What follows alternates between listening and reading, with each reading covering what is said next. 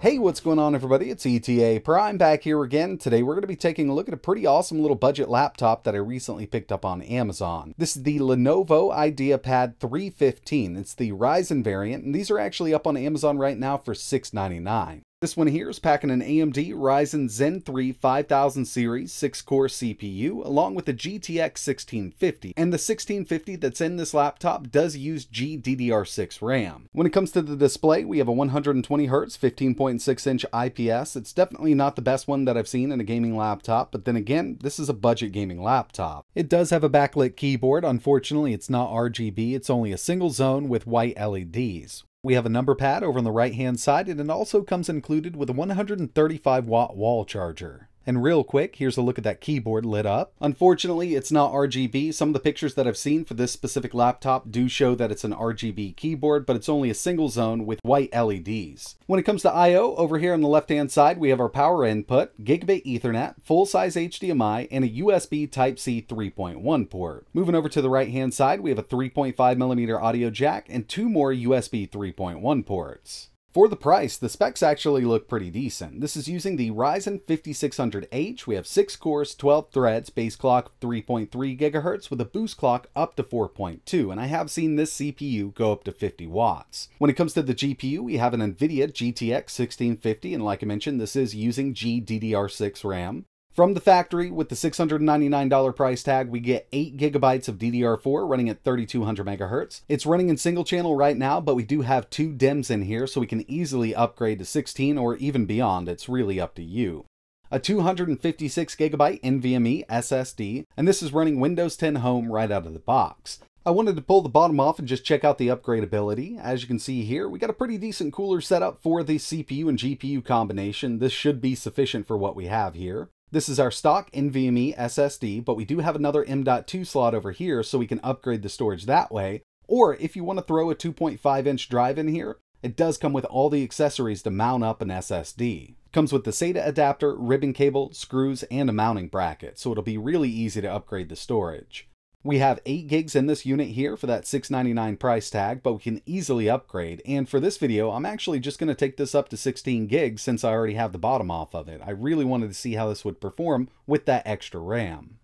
And I will leave a link in the description to a little bit of extra RAM. You can actually pick it up for pretty cheap given that we only need to use one more DIMM here. So we're going to go with 2 8-gig sticks, making it dual channel and bringing it up to 16 gigs. While I still have this on the desk, I figured I'd go ahead and test one game before we get into benchmarks and everything like that.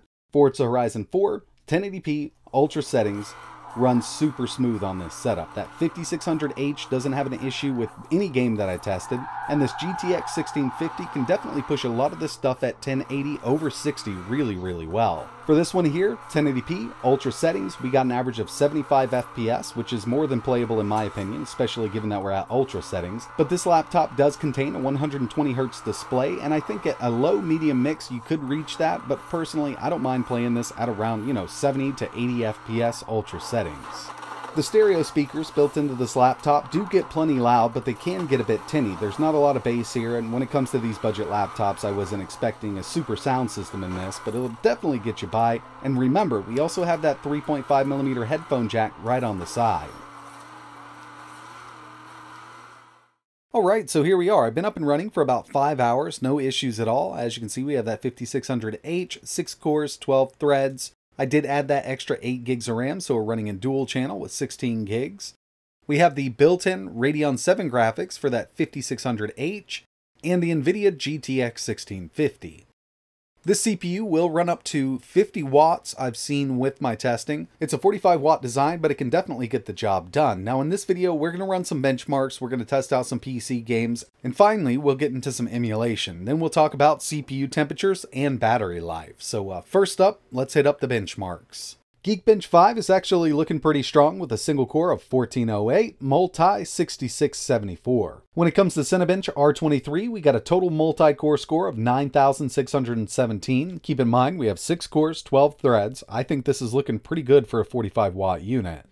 When it comes to 3D Mark, Night Raid came in with a 30,312, Firestrike 9,188, and Time Spy with a 3,933. So these scores aren't looking bad at all for the price paid for this thing. I was kind of hoping that we'd hit over 4,000 in Time Spy, but you know, I can work with this. And when it comes down to it, these are just benchmarks. Now it's time to see how this thing can handle real-world gaming.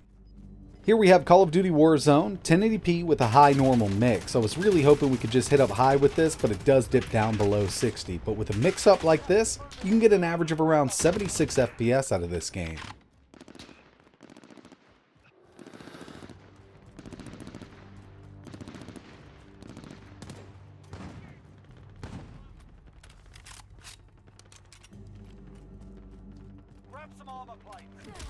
Injustice 2 is still one of my favorite fighting games. We definitely need more on the market, but here we are at 1080p, high settings. It's running really constant at 60. I haven't seen any kind of dips, and there's a chance we could mix this up with Ultra.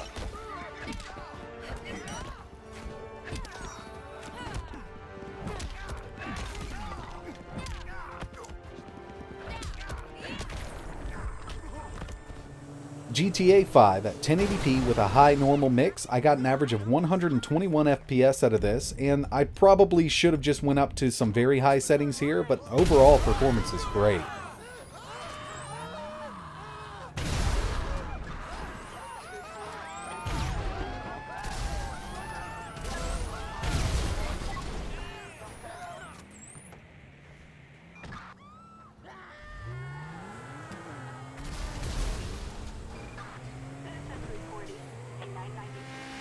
Dirt 5 really pushes these GTX 1650s, and at 1080p medium we still can't hit a constant 60 with it. It will dip down every once in a while, so you will have to mix this up medium low.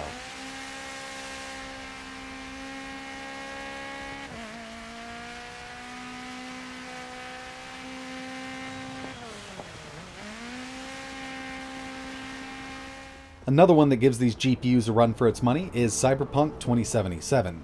1080p, low settings, we're at 100% resolution scale, we got an average of 47 FPS. So what I wanted to do was take the resolution down just a bit. So here it is at 900p, low settings, and we still dip below 60. Best bet for this would be 900p, low, and around 80% resolution scale. You'll get over 60, it won't look as good, but it'll be a playable experience.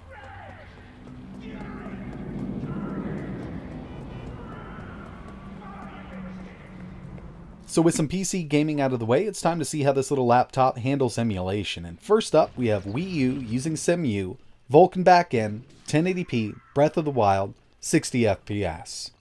Now even just on the 5600H and the integrated Radeon 7 graphics, it'll run this game pretty well at 720 30 FPS, but adding this GTX 1650 definitely takes it up.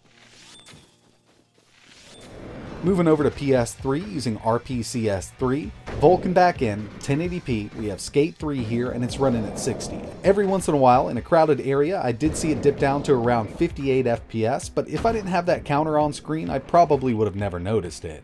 And by the way, if you take a look at Afterburner up in the top left hand corner, we're close to 50 watts on the CPU side of things, and since this emulator is such a CPU hog, we're utilizing around 75% of that CPU.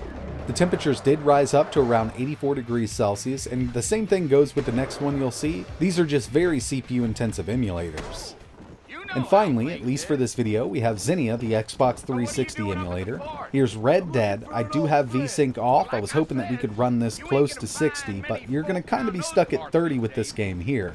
At 30, it's still an enjoyable experience, but it would have been nice to be able to go up to 60 with this one. When it comes to CPU temps, this thing idles around 43 degrees Celsius, average gaming 71 degrees Celsius, and the maximum that I got this to hit with the 10-minute Cinebench R23 test was 88 degrees Celsius. We actually didn't thermal throttle through all of the tests that I ran. Battery life on these gaming laptops can vary depending on what you're doing, but with this thing here, video playback at 1080p, you can get around 8 hours of battery life out of it. That's just using the integrated graphics on that 5600H. 2D light gaming on the integrated graphics, you could probably stretch around 4 hours out of it. And 1080p 3D gaming at around 60 FPS, high ultra settings on this laptop here, you're only going to get around an hour and a half of battery life out of it. That's just how it is with these gaming laptops. Overall, given the price tag of this laptop, I do think it's a pretty decent deal. At $699 with that 5000 series 6-core 12-thread Ryzen CPU and that GTX 1650, this will get you by with some really decent 1080p gaming performance and amazing emulation performance like you saw in this video. I mean, it'll do PS3, it'll do Wii U. I didn't show off anything lower end because it's just going to run it. I mean, Sega Saturn, PSP, Dreamcast, you want to upscale up to 1440p, it's going to do it just fine. We have plenty of power on the CPU and GPU side of things when it comes to emulation. So that's going to wrap it up for this video. I really appreciate you watching. If you're interested in learning more, maybe picking one of these up, I will leave a few links in the description. And if there's anything else you want to see running on this laptop, just let me know in the comments below. I don't mind making another video. But that's it for this one. And like always, thanks for watching.